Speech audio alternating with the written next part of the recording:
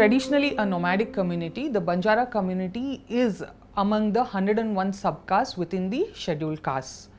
Why they are protesting? The community has taken objection to a recent decision by the state cabinet to provide internal reservation within the scheduled caste communities.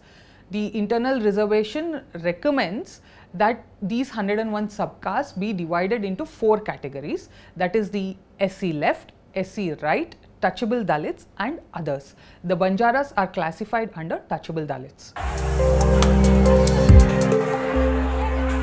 Sadashiva Commission was constituted in 2005 and in 2012 it submitted its report. The report has recommended that the government classify the 101 subcastes within the scheduled castes into 4 different categories: the SC left, the SC right, the touchable Dalits and others. However, there have been some concerns because the committee is supposed to have based its decision by seeking information at the taluk level, and a section of the political leaders have demanded that it instead take the 2011 census into consideration.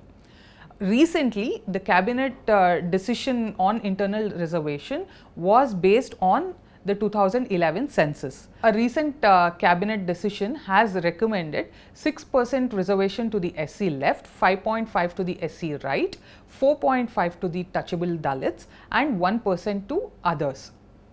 The Banjaras are feeling threatened because the speculation is that they fall under the creamy layer, in the sense that they have benefited from the reservation more compared to other marginalized communities within the SCs.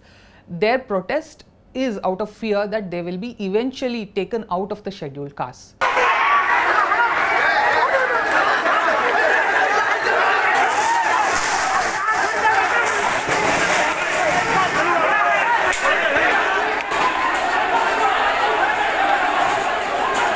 Monday, protests erupted in Shikaripura, former Chief Minister B.S. Yediyurappa's constituency. His house was attacked, stones were pelted and BJP flag atop his house was removed by the protesters. At this juncture, there is no clarity as to why in particular his house was attacked.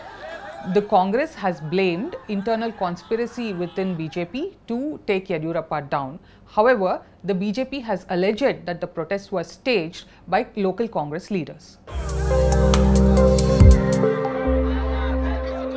The future of the implementation of the internal reservation will really depend on whether the centre will approve Karnataka's decision or not.